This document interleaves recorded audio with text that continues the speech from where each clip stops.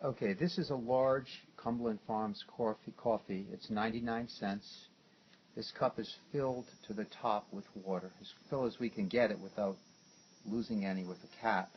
I'm going to now show you that the medium Cumberland Farms coffee, which I have here, is also 99 cents. But watch what happens. This is corporate genius, I think, at Cumberland Farms.